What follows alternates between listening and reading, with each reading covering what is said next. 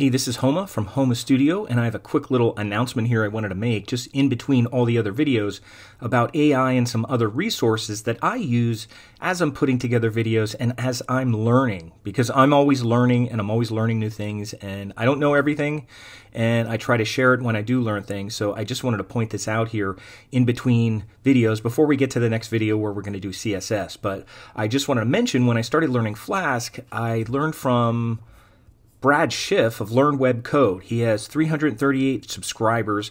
He explains things very well, and he goes slow, and he uses very basic examples, and I like that, and that's the way I try to do my videos as well. So this is a great YouTube channel if you ever want to learn more web development. Hopefully I'll get to the point where I'll have this many subscribers and be able to do this full time, but I really like his videos. I also started off with Traversy Media. You probably heard of him. Everybody's probably heard of him. He has 2 million subscribers. That's insane.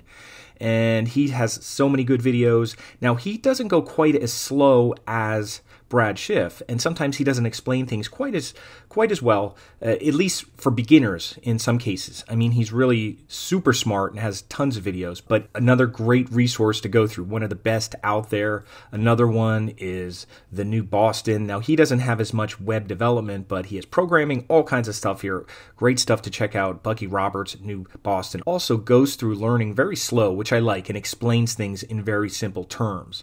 And I'll mention one more here. Occasionally, I'll buy a Udemy course, especially when they're on sale around Christmas time or something like that, and you could get them, you know, a quarter of the price or whatever.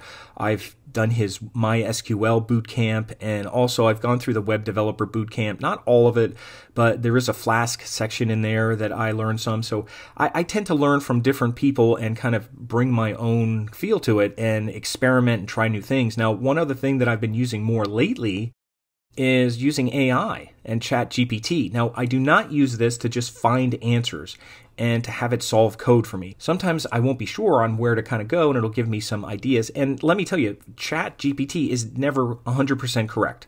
I've never just copied code from here and put it in somewhere and it worked.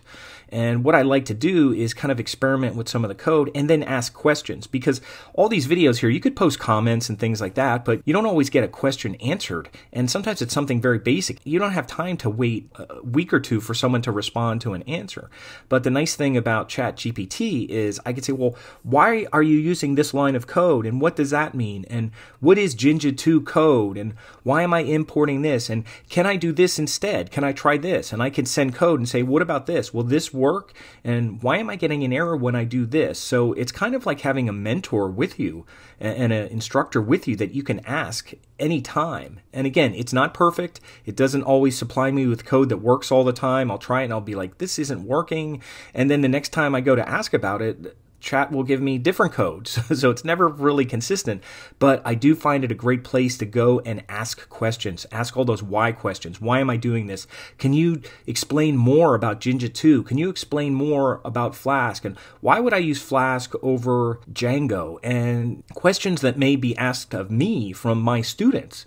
And I try to anticipate some of that. Well, a student might ask, well, why am I doing this? And why am I doing that? And I want to know that. So it's a great learning tool to kind of do that, to ask questions, and then when I record videos, I can explain things a little better. Now, again, I'm not perfect. Chat's not perfect. None of these guys are perfect, but I kind of use all these resources all together to help, you know, learn as much as I can. And I love learning and I love teaching too. So I just want to point that out. So some great YouTube channels out there, some great resources, and use ChatGPT, use the AI to kind of help you, and use it as a mentor to ask questions and find out all the why and give you more descriptions of what's going on behind the scenes, and I think that's really helpful. Again, not perfect, but it's really nice to have, and it happens instantly, whereas putting a comment on a YouTube channel sometimes isn't instantly. So I just want to point that out, and then we're going to move on to our CSS in our next Flask video.